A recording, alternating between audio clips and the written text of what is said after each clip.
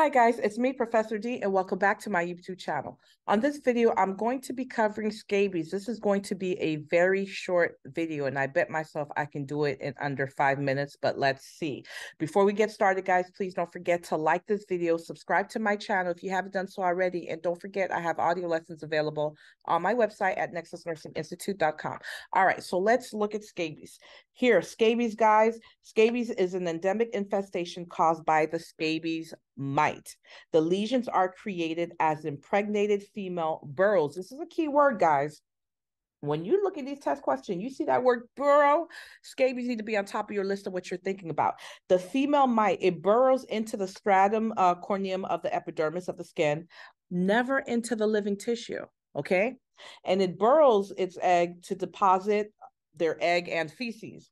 The inflammatory response causes intense itching. So the patient's going to be very itchy, and that leads to punctate discrete excoriation secondary to the itching. So what happens, guys, that patient may get a secondary bacterial infection from scratching so much that they've disrupted that skin layer, and now bacteria or whatever the pathogen is has entered into the system, and they have a secondary infection because, again, as the mite burrows its egg into that patient's skin, it is very itchy for the patient.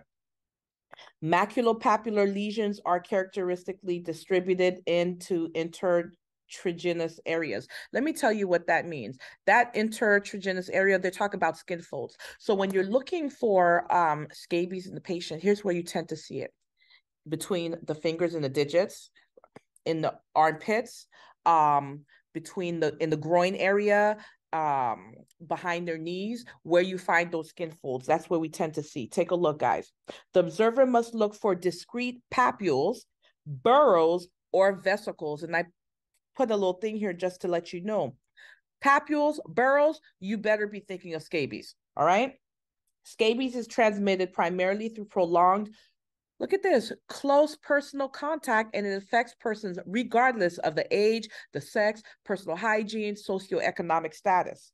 Nursing care management. The drug of choice. The drug of choice in children and infants older than 2 months is the permethrin 5% elamine.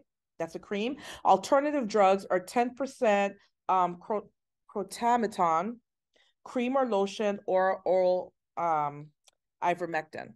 Here's the thing about the oral ivermectin, guys. Take a look at what it says. It says oral ivermectin and oral medication. It can be used to treat scabies in patients with secondary excoriations for whom topical scabicides are irritating. So if that patient has, that area has just been very irritated, they've been scratching it a lot, well, it's already irritated. So if they put that scabicide on, it's going to be very, very painful. So those patients that may have, excoriations, ivermectin may be a better choice.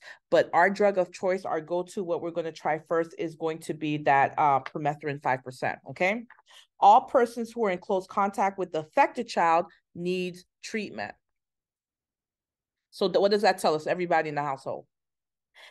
Enough medication for the entire family should be prescribed, with 2 ounces allowed for each adult and 1 ounce for each child. And guys, that is your scabies in a nutshell. Let me know what you thought about this video. Let me know what you'd like to see me cover more of. And don't forget, I have audio lessons available on my website, nexusnursinginstitute.com. Every Sunday, 1 p.m. Eastern Standard Time, I release a video where I cover nursing questions. I teach you how to answer the questions. I teach you how to eliminate wrong answer choices. Guys, thank you so much for watching this video, and you guys catch me on the next video.